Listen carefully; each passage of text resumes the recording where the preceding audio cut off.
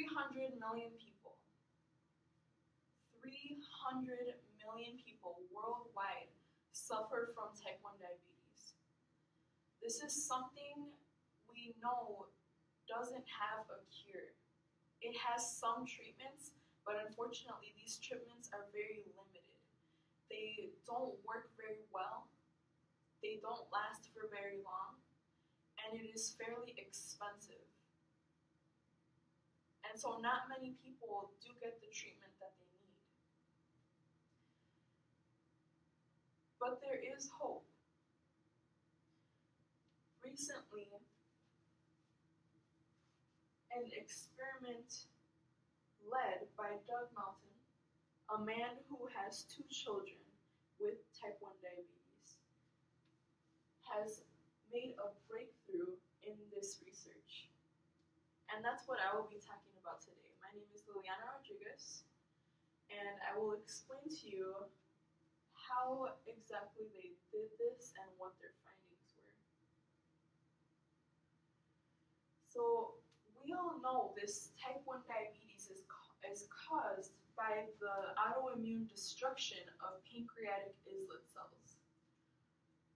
And the purpose of this experiment was to see if they could develop a cell that would look and act the same way as a working pancreatic cell would.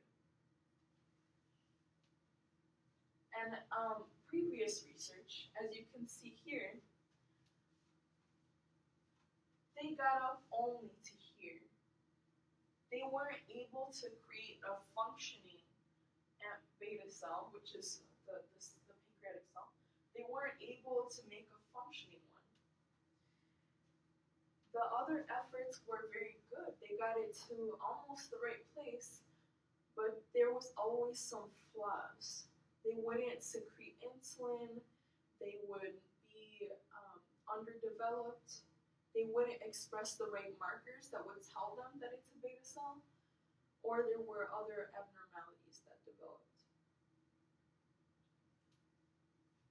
Now, what this group did differently, they took this same study that was already done and went off of this end that they couldn't do. They took this another step further. And they did that, as you can see in this next slide here, they did that by using tissue culture flasks, using embryonic stem cells. And they started off with the previous method. But when they got to that point where they just stopped, they added in some other things that other people didn't. And this was, of course, just guesses. And they differentiated the cell to go in a different direction until they saw something that resembled the pancreatic cell. Now, how they tested if the cell was actually functional or not was that they used something called an ELISA test. Now, this test was used to see the amount of insulin that was being secreted, if at all, from the cell. Now, if this cell proved to be functional, they would then take it in vivo and transplant them into a mouse, which is exactly what they did. They transplanted these newfound cells into diabetic mice and again did the ELISA test to see the results. In this next slide here, you can see the findings of the first in vitro experiment. Now, there are 2 control groups here as well as the test group. So the first control are the cells from the previous efforts to make a beta cell. And we know those don't work. These are non-functioning beta cells. The next section is from a human pancreas, working pancreatic cells. So we know for sure that these are normal and they work. And these are the ones that were developed by this group led by Doug Melton. And on the graph here, we we see that we're measuring in units of insulin per 10 to the third cells. And on the bottom here, we see the units of glucose that were given. And this is in vitro. This is not in a live animal or a live subject. Now, as you can see,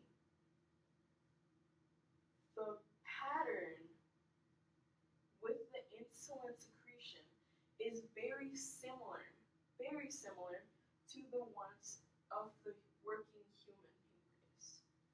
Now, the reason that they differentiated the amount of glucose was to see the reactiveness of the beta cells to the glucose.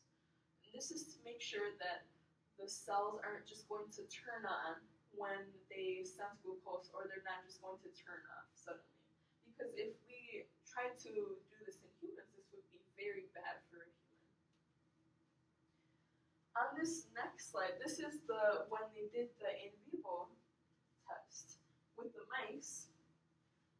We see the same thing again. We see the two control groups and then the one test group.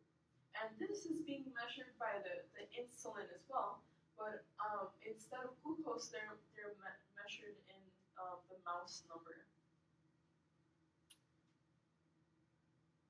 And these two different colored bars mean two different things. So the white ones mean 0 minutes. So that's like right when they gave the glucose. And then the black bar is the measurement that they took 30 minutes later. So that in between, that is the measurement that they were looking for. And as you can see again, although it's a little bit different, the human pancreatic cells are reacting very similarly to the ones that they were developed. And then as you can see, the control group with the previous cells is not working at all. And so what are the implications? What are the implications of this experiment?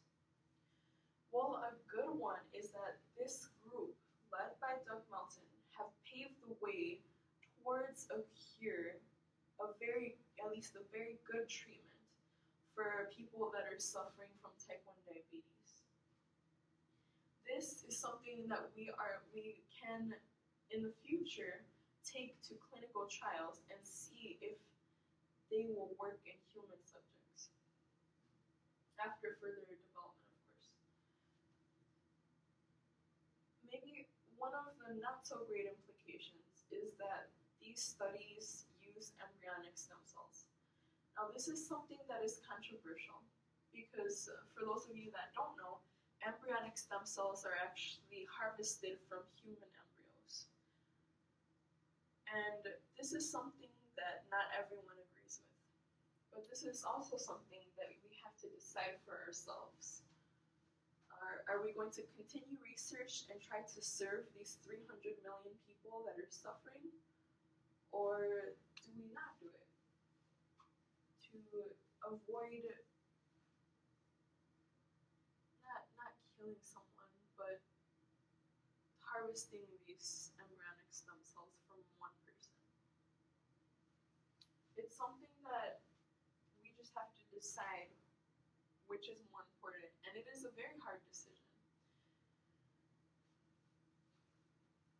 But as we can see, research like this is necessary for us to find cures to the diseases that we don't right now. And I hope this has sparked interest in stem cell research, if not recognition that it's important. Does anyone have any questions? How long was this? 9 minutes? That's not bad.